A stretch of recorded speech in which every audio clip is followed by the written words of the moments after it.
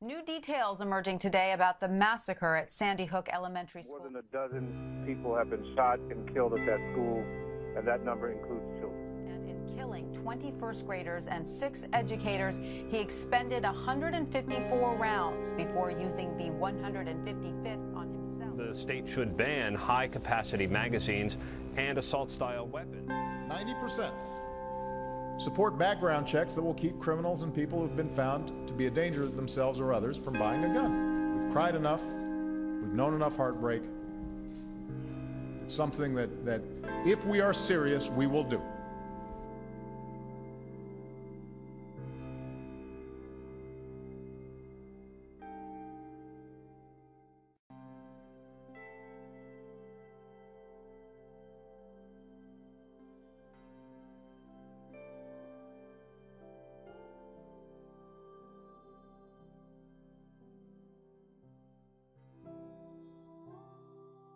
As many of you know, gun violence is too common. In recent years, guns have been responsible for a handful of massacres in the United States. And these massacres involve not only handguns, but also shotguns and assault rifles. In the Aurora, Colorado movie theater shooting, the shooter had a semi-automatic rifle with a 100-round drum magazine. And in the Sandy Hook, Connecticut elementary school shooting, the shooter had a semi-automatic rifle with a 30-round magazine, along with multiple pistols. In the United States, 67% of the murders are committed by guns every year. And in just Michigan, 74% of the murders are from gun violence.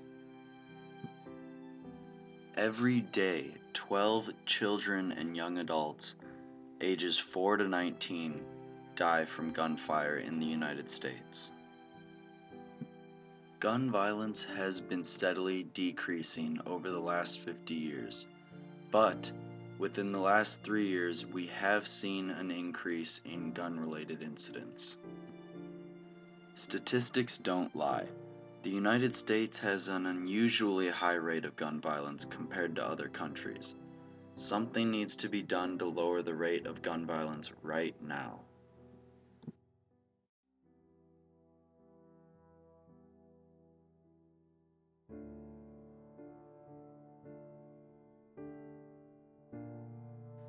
The Second Amendment of the Constitution states, "The right of the people to keep and bear arms shall not be infringed," and a well-regulated militia is necessary to the security of a free state.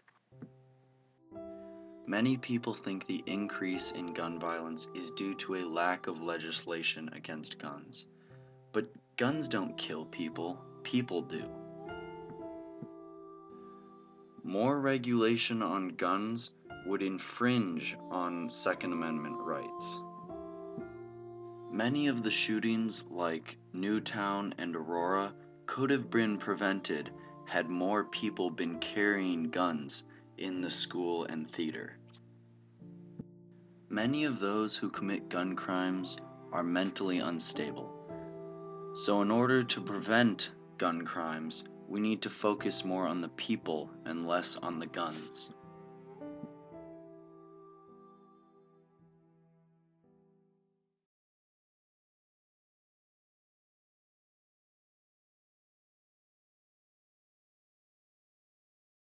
You came in to buy a firearm, granted that you're legal to purchase a firearm of legal age and so forth. Correct. 18 on long guns and 21 on handguns.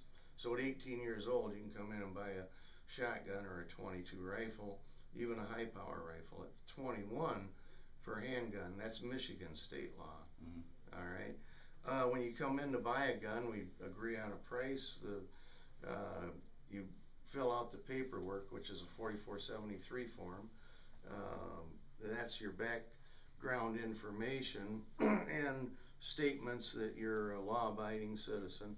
Then we call the FBI NICS, which does an immediate background check, and they'll either proceed, delay, and sometimes deny.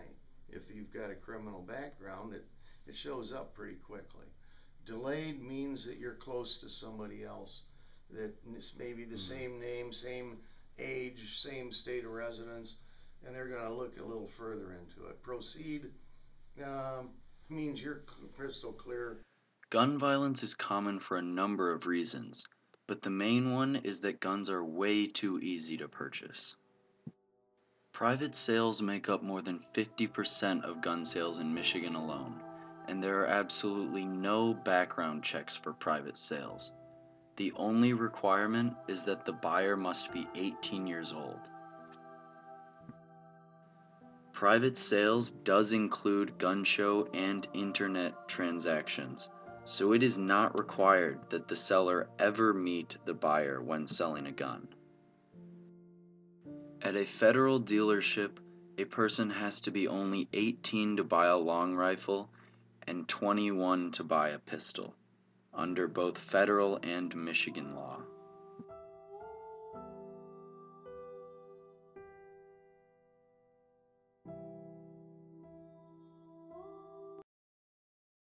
The regulations are fine as they stand, I think, but I think they also need to enforce the regulations that they've got. There's, honest people can legally purchase a handgun, and they've got good background checks in place right now if they're purchased through retail stores.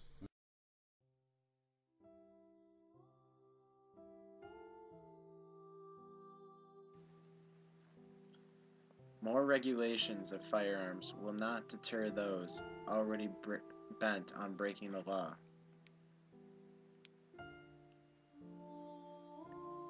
The United States already has sufficient regulation with regards to firearms. For example, in Michigan, 8 out of 10 crimes are committed with handguns, which are already well regulated. Handguns require background checks and submitted sales record to the Michigan State Police. In this regard, more gun regulations will be affecting law-abiding citizens who purchase guns legally with no intent to harm, rather than affecting criminals. More gun regulations will actually affect those who own guns for the primary purposes of hunting and collections, more than it will affect those who own guns for criminal activities. Now, there are some laws that if somebody is illegal to be in possession of a firearm, they're informed of that. In other words, if you lived with an uncle that was a convicted felon, you cannot legally take a firearm into that residence. Okay, that's good. And on the other hand, if you have a felon living with you, you can neither legally have a firearm in that residence either. It's a catch-22. Yeah. But yeah, even though you're honest and it's your house, if a felon's living with you, it can't happen. So.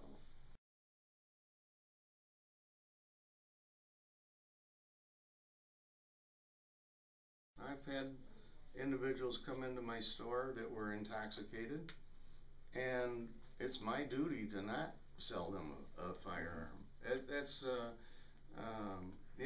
I could be arrested right along with the individual buying it.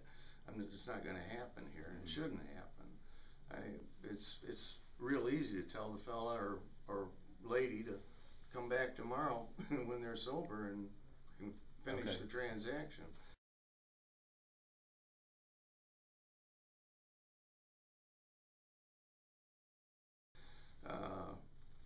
Don't need any mistakes.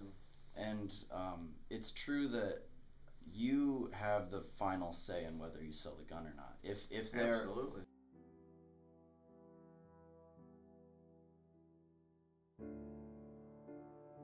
The issue of prevalent gun violence must be solved.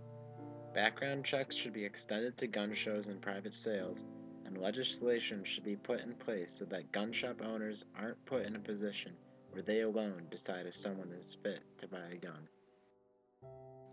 Gun violence need be solved not by extending background checks or enacting legislation, but rather by better enforcing the regulations already in place. The Second Amendment is not conditional, and we as Americans have a right to bear arms.